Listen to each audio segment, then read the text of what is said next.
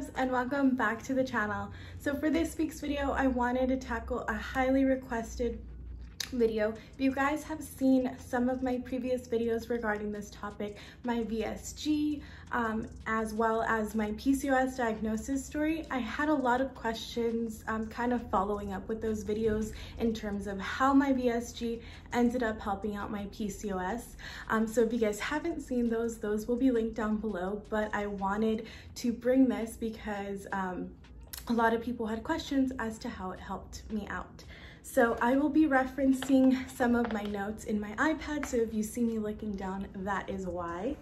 But I wanted to give you guys a quick kind of background as to my specific PCOS in terms of like how it manifested and all that stuff if you guys haven't seen that video. So I was diagnosed with PCOS around 3.5 years ago. I believe I was around 20 or 21. Due to a cyst erupting. That's why I ended up getting diagnosed, and that's when I started looking into everything. So first I went to the doctors, didn't have a period for over 1.5 years. Then I went back because I couldn't stop bleeding. Love that. And then from there, I had tests done and all that stuff. Another way that it manifested was I gained over 100 pounds in a year. I developed sleep apnea. My fatigue was just crazy. My hormone levels were everywhere once I actually got tested. So that was kind of like my base point. I personally decided to get weight loss surgery in order to improve my quality of life. With that being said, these are the top 5 ways that my VSG improved my PCOS. So let's go ahead and get into it. And the most obvious is that I was able to lose weight. So like I mentioned, I gained over 100 pounds in a little over a year's time with my PCOS being out of whack. And so of course, having weight loss surgery, you do lose the weight, and it has been one of the greatest tools to help me lose weight. Secondly, it helped me put those symptoms into remission that I spoke about, the hormonal acne, the imbalance in terms of my testosterone and progesterone. Those are back and in normal levels. My sleep apnea, I no longer suffer from that, and I'm sure everyone is completely happy about that because I used to scare my family and friends because I would stop breathing at night. That's not good. Of course, I also, the fatigue went away for sure. My energy levels improved a lot. So I would say that those got placed in remission. And of course, I do take proactive measures to continue to keep them at bay because my PCOS isn't gone. It's just in remission, as I like to say. And you know, if I slip up, it has the potential to come back. But VSG definitely helped me put those at bay. So I got my period back, which, as I mentioned, I had an absent menstrual cycle for over 1.5 years. And for someone that has PCOS and suffers from absent menstrual cycles, getting your period every month, I got it 2 weeks after my surgery, and have had it ever since. And it's truly a blessing. Every month I am so grateful. For someone that PCOS, that is like God sent, because most of us deal from absent menstrual cycles.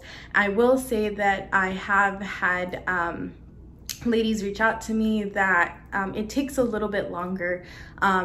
I shared previously that I got it back in 2 weeks, and I had messages that say that they got it back after 6, or it's been 6 and they still don't have it.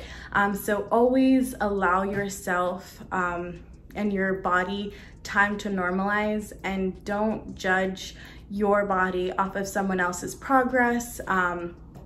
And just trust the journey, and trust that you're doing everything in order for your period to come back. So with getting my period back, that meant that I was in a position to conceive. And after getting diagnosed and researching and looking into everything, I left my doctor's office not knowing that I had the potential of becoming infertile if my PCOS was left undiagnosed.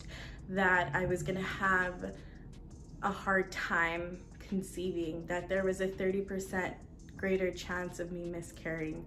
That was all information that I wasn't told. So when I went home and I researched this, and I'm sure many of you guys can relate to this, I was completely devastated.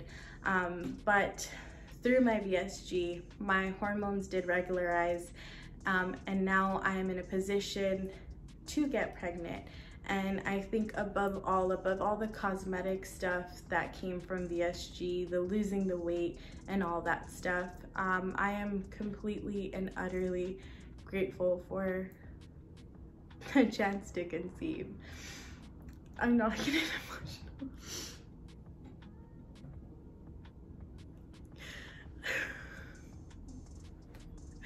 Being diagnosed with this at 22 and having to come to that crossroads, and finding out that you have such a long road ahead of you when it comes to conceiving, it could be heartbreaking. It can be such an awful feeling, but above all, I am completely grateful for my VSG and it giving me a chance to create life. I know that a lot of women actually get this surgery in order to conceive. My support group, actually, there was a couple women that went into getting the surgery with the sole intention of getting pregnant. And they actually do tell you within the first year to use double contraceptive if you are not trying to get pregnant, which birth control and all of that stuff is a completely different video, because girl, I got a couple things to say about that. I've never actually been through a whole cycle of birth control, and throughout my whole diagnosis and anytime that I mention my PCOS, it's something that's pushed on me and it's very uncomfortable, but I'm still doing my research on all of that. But